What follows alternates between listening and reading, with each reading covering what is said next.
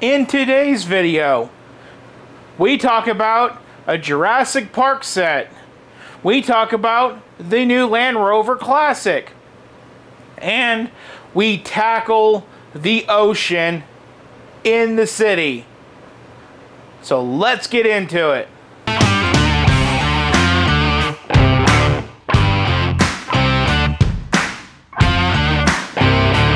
Hello and welcome to a special vlog episode of Bricks and Toys. My name is Brandon and I want to start off this video by talking about two tiny little Lego sets that we picked up between last month and the first of this month.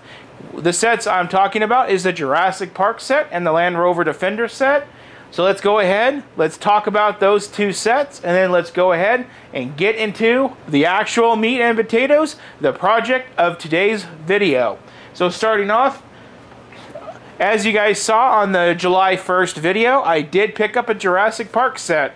I did make a whole video in June saying if you wanted me to pick up any sets and review them, to which I got no response. So I picked up the one that achieved the mission that I had, and I'm just going to do a quick review on it right now. So the set I decided to pick up was set number 76958, the Dilophosaurus Ambush.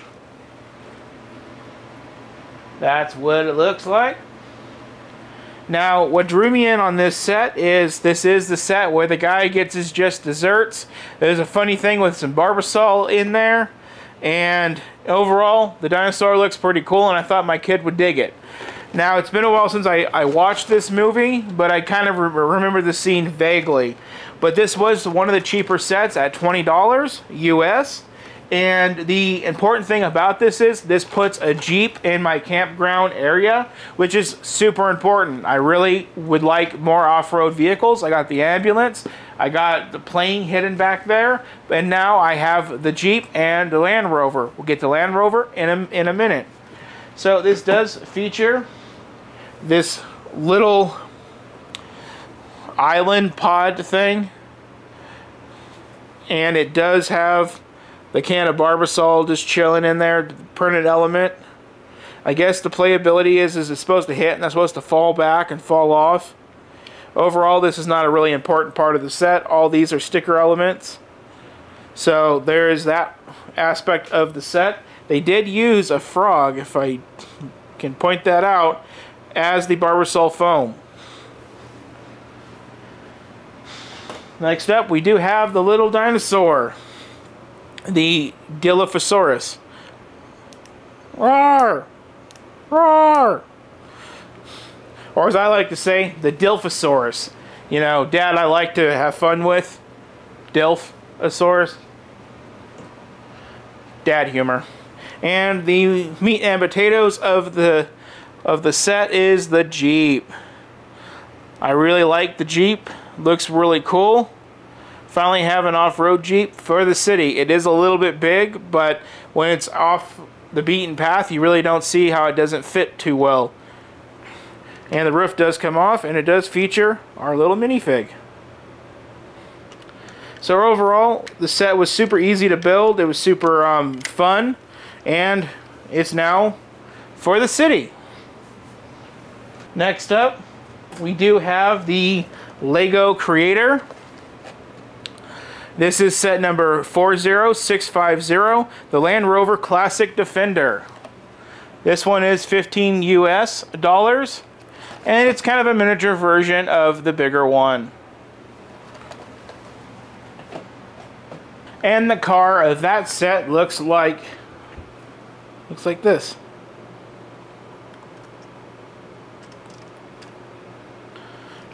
And the roof does come off to reveal the cute little minifigure that it comes with.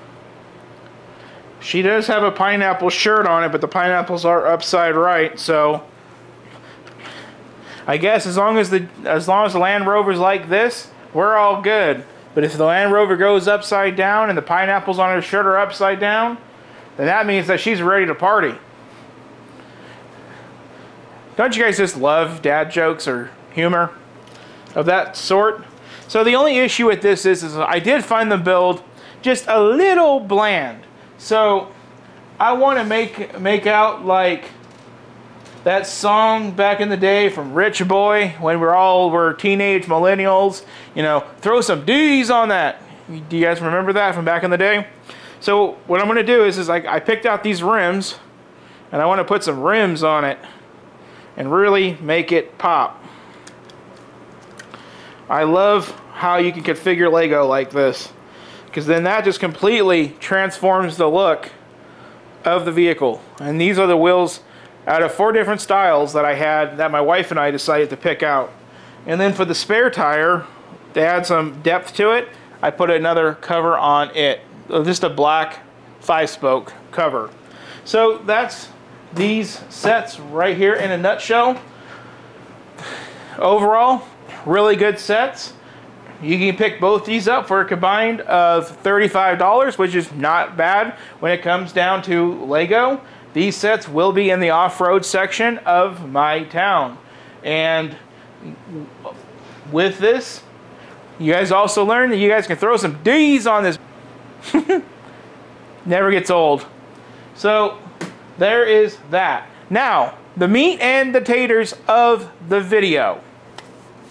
I have 3 PAB cups here that have to go into the city.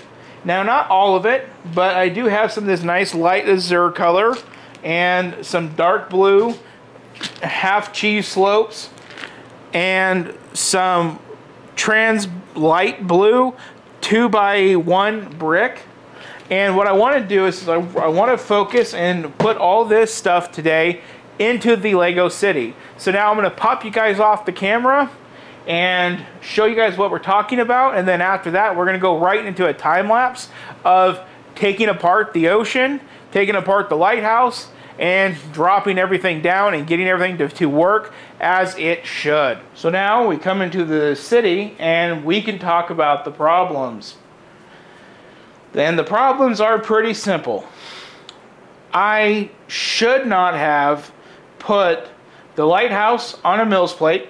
That was a mistake. And I also should not have put any of this blue water on a Mills plate.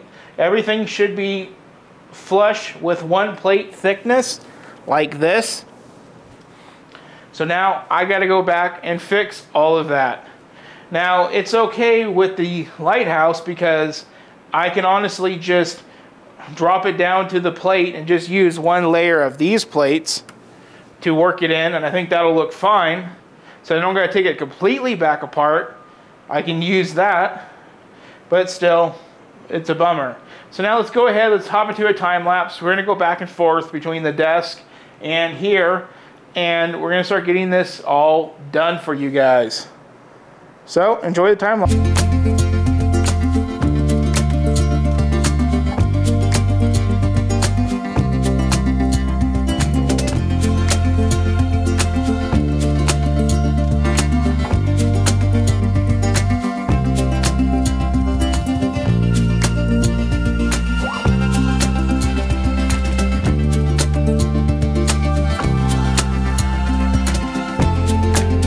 So we are through our first step of deconstruction.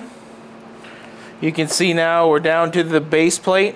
I did keep 1 plate of tile on here because we are going to still use that. But as you can see, we're down to all the Mills plating studs or bricks. So now our next step is to make something out of the fishing store and also drop down the lighthouse back down to that lower level. So now let's make a special plate for the fishing store that's going to look like a rock foundation with water, and then do something with this. So that's going to be the next time lapse.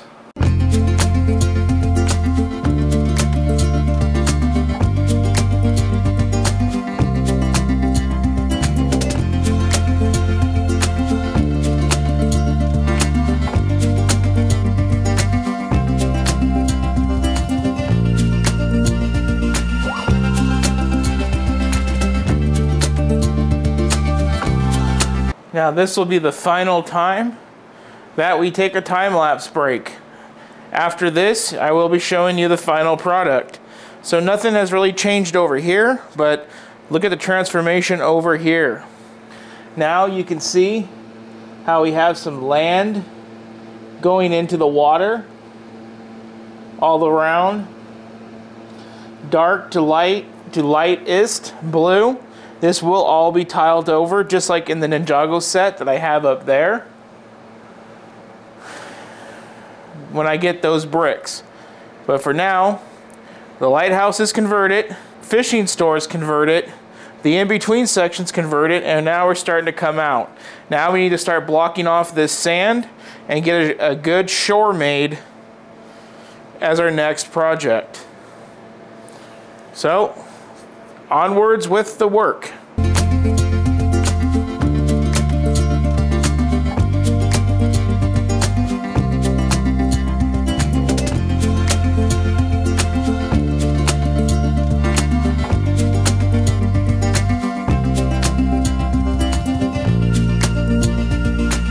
And now our final update of where we landed. And of course we landed in parts purgatory.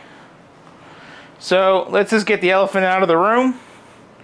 This blue, I need more of this light azure blue, whatever it's called, because it needs to come down to here and all the way up into here.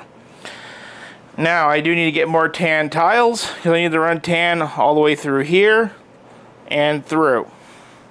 Because if you look at the way that this is coming along, starting off here, we put this back down on a plate. This is in the deepest part of the ocean, so it's that dark blue.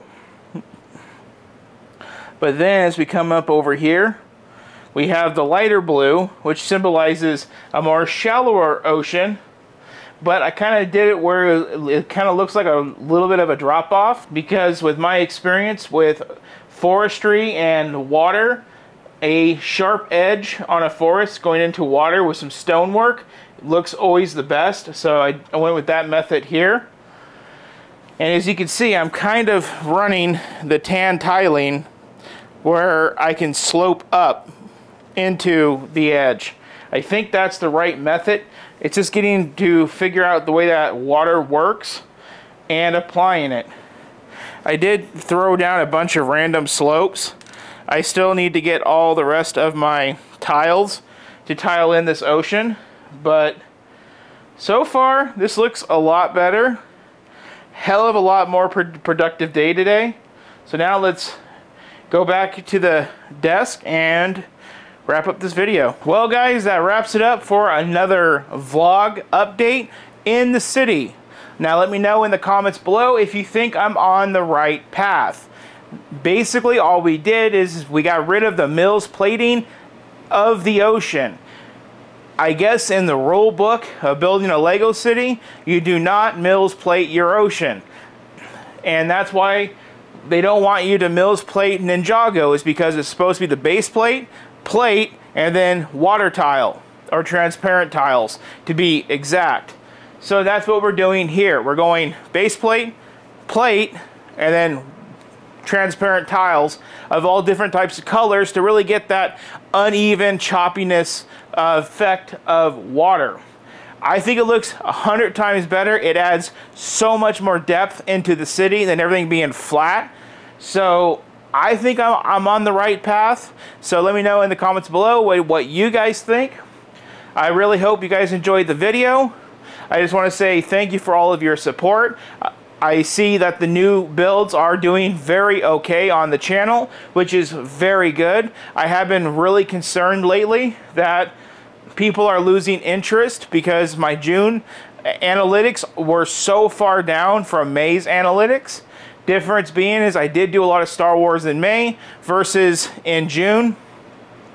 But don't worry guys, if you guys are holding on for the Star Wars stuff, Star Wars is coming back in August. There's a whole bunch of new Star Wars stuff that we're going to review in August. So we got one Star Wars build this month, and then a whole bunch of other really cool stuff that I say, hold on guys, that's coming down the pipeline.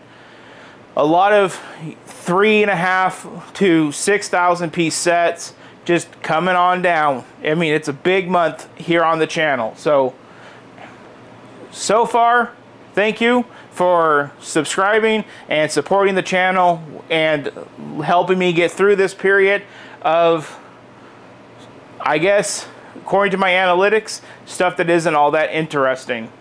I wish that people found it more interesting, but unfortunately, it is what it is. Star Wars is the king of Lego, YouTube, and the analytics show it. So with that, I just want to say thank you one more time for watching my video. Please like, share, and subscribe. And on that one, please have a very good rest of your day, night, or whenever it is that you're watching.